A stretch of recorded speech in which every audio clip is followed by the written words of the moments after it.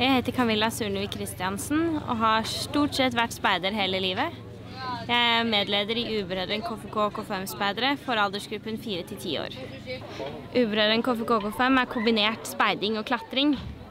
Så vi klatrer, med de minste klatrer vi bare, men med de eldre så har vi både klatring og speiderpatruljer.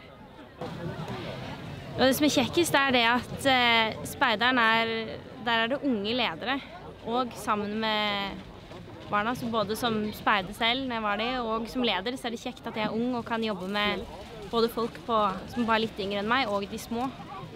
Og noe av det kjekkeste er det at speideren er jo laget med i prinsippet learning by doing. Og når du ser at et speiderbarn får en stor mestringsfølelse av å ha klart noe, så føler du også en mestring selv, fordi du har klart å lære bort noe. Du har gitt det barnet noe nytt, kunnskap.